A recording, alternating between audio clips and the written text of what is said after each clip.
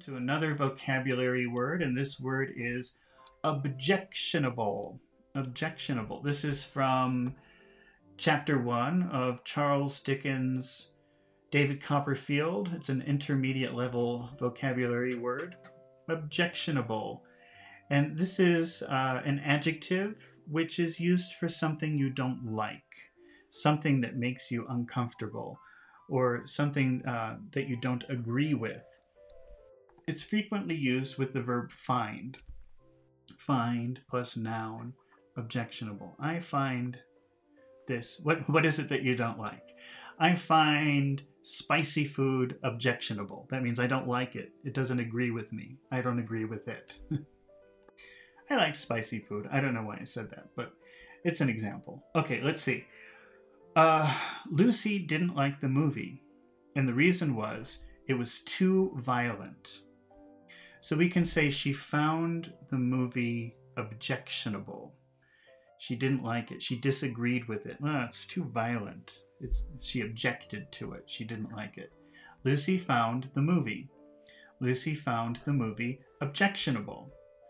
Let's change a word. Let's say conversation.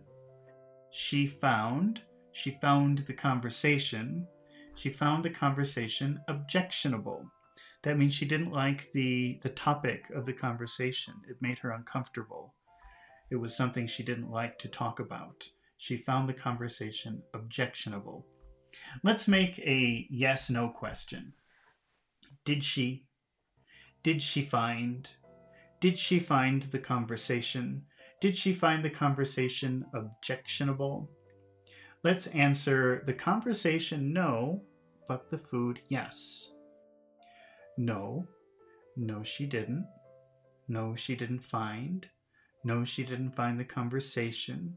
No, she didn't find the conversation objectionable.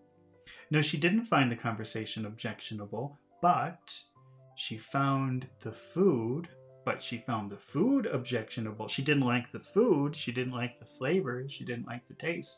She didn't find the conversation objectionable, but she found the food objectionable. Oh, I don't like that food. She found the food objectionable. All right, let's move on to another vocabulary word.